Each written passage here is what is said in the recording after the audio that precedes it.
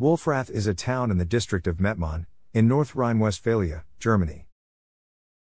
The town is situated on the mountain spurs of the Bergische Land, between the Rhine, Ruhr and Wupper rivers. It is located in the central part of the Berg region, approximately 12 kilometers northeast of Düsseldorf. The old town center lies in the small valley of the Angerbach, a brook which rises nearby and flows through the town. The newer parts of the town are built on the valley slopes. Wülfrath was one of the first settlements to be made in a clearing in the great Imperial forest of the early Middle Ages. The name means clearing of a man named Wolf, and its date of origin is thought to be about 713. Around this has grown up the legend of a settler called Wolf who had been expelled from his clan and who is supposed to have made a clearing in the then luxuriant forest on the site of the present village center. In 875 the hundreds and present suburbs of Flandersbach and Rotskausen, Rotstenningassen, i.e., the houses of Rotsi's people, are named in a description of the places owing tithes to Werden Abbey on the Ruhr. In around 1100 the place name Wülfrath itself is at last mentioned in a document written in a monk's hand at the religious house at Kaiserswerth. The boundaries are given in a deed of grant of the Emperor Henry VI dated October 16, 1165 as the courses of the Rhine, Ruhr and Düssel rivers. The eastern boundary was the old highway of the Kölnische Strasse, which ran from the bridge over the Ruhr Werden via Felbert and Wülfrath along the Düssel towards Cologne. The center of the medieval village was a domain farm or manor, which as part of the lordship of Hardenberg was sold to the Counts of Berg. Possession of this manor, to which an extensive group of scattered farms belonged, particularly in the hundreds of Erbach and Puttbach, also gave control of the advocacy of the church, that is, the right to appoint the priest. As early as 1265 the presence of a smith can be demonstrated from the tax and rent register. The estate of Puttbach in the hundred of the same name was in the possession of the Teutonic Knights in 1392.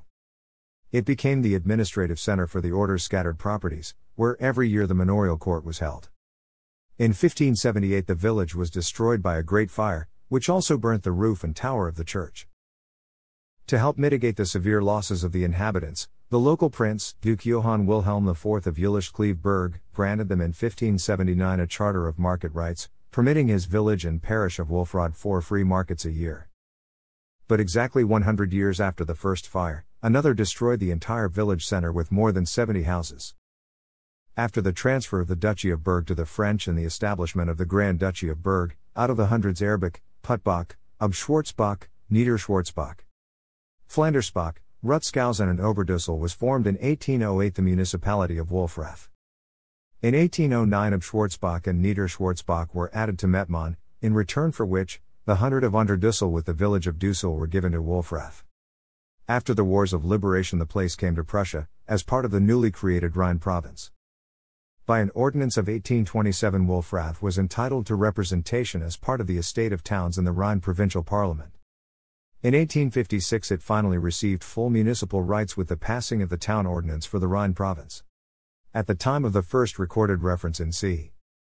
1100, the first church building could already have been standing on the site of the present church square, a small early medieval church with a square choir. Since the 11th century a Romanesque church stood there, which was extended and enlarged in the 15th century with Gothic additions. In the mid-15th century it was referred to as St. Cornelius Church. The tower and north hall with the wall separating it from the nave are Romanesque, probably from the 12th century. The nave is Gothic, from the 14th century. The south aisle in late Gothic style was completed, according to a capstone, in 1524. The church is surrounded by houses and shops built round it in a circle, forming a beautiful enclosed church square typical of the ancient Berg region. The surrounding houses remain for the most part in their original state and are protected buildings, although others have been rebuilt.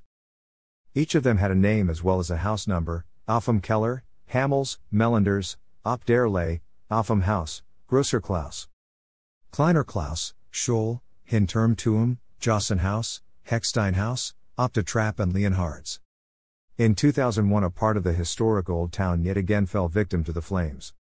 During the night of January 21, 2001 a fire broke out which destroyed 3 of the old half-timbered houses. They had to be demolished, and have been replaced by modern buildings. By the mid-19th century, more than 100 companies and businesses had established themselves, most of which were largish cottage industries, principally weaving on looms. After 1850, the first large-scale businesses, aided by steam technology, were created. Despite the strong industrialization of that time, the village's agricultural character was not completely lost, but today only isolated agricultural enterprises exist. Of particular significance was the arrival of quarrying in Wülfrath, with the establishment of the Rheinisch-Westfälische Kalkwerke Dornap in 1887, and the Rheinische Kalksteinwerke Wülfrath in 1903. Wülfrath now has the largest chalk and limestone quarries in Europe.